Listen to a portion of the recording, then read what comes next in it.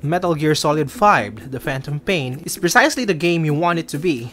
Like what you'd expect from an open-world stealth game, there's a very large assortment of areas you can explore and stealth. As a game that prides itself for paying attention to lots of measly details, the surprising part is that you get to experience the game's attempt to turn all these potentially realistic gameplay mechanics into a comedy, like the one you've seen before in the sequels, or prequels, turning all the enemies you assaulted into allies by launching them to the sky with a balloon. Isn't he dead? Doing the same with a goat and a dog.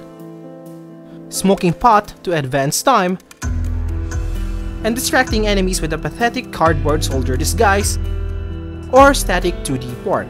Seriously, how backed up are these guys?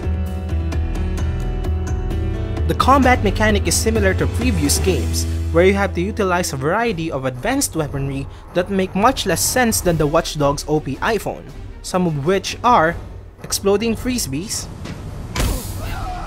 a fancy term for high-tech balloons, default and recovery system, and the cardboard box inside the cardboard box. The combat ultimately culminated into being creatively stealthy or being an all-out shooting game because you suck at waiting and hiding. Still fun though.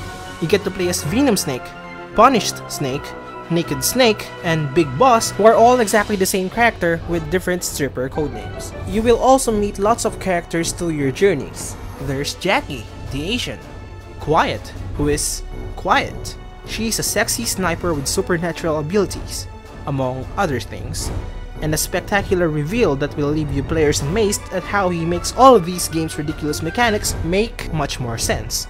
Deadpool. Say what? Spoiler alert! And once you finish the last good Metal Gear game ever, witness Konami, they made this, wipe their best game developer out of existence, and see their greed turn the Metal Gear franchise into the next Castlevania and Silent Hill, towards a spiral of bad spin-offs, unworthy sequels, and shameful product placements.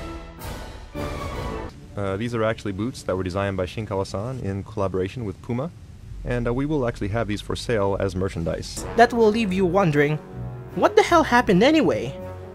But don't worry, since by 2016, Kojima will start working on the next Deadpool game. Oh yeah, take that Konami. The verdict for the Phantom Pain is a solid 5 out of 10. Get it? From here on out, you're on your own. You have to handle this mission yourself. He's also able to join Snake on his missions, and is an example of the new buddy system that's been implemented into Phantom Pain. Subscribe and leave a comment for the next game you want us to review from the future.